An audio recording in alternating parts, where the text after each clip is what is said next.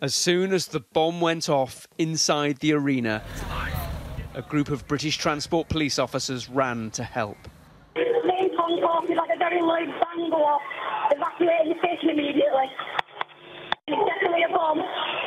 People injured, at least 20 casualties. And a bomb's just gone off. There's people everywhere, blood everywhere. Outside, it was chaos. It was Ariana Grande's concert, and 8-year-old Saffie-Rose loved her. She was just 5 meters from the explosion.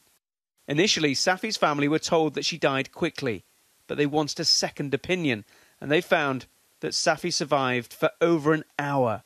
And she asked, "Am I going to die?" I knew that I had to read this report. I knew that I had to digest it, but total shock to what I was reading. Total opposite to what I had in my head altogether. I feel gutted for Saffie. That's how I feel. I'm distraught anyway, but I feel gutted for that little girl. Both Saffie and 28-year-old John Atkinson might have survived their injuries.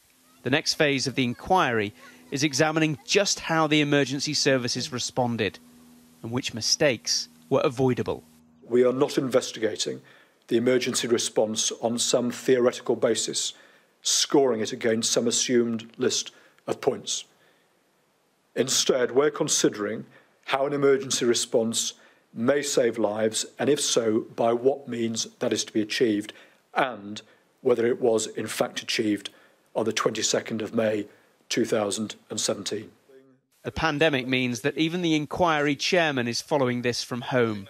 The ambulance service are too stretched to be able to attend, but the resolve is there to carry on for everyone who survived that night and the 22 men, women and children who lost their lives. Tom Parmenter, Sky News.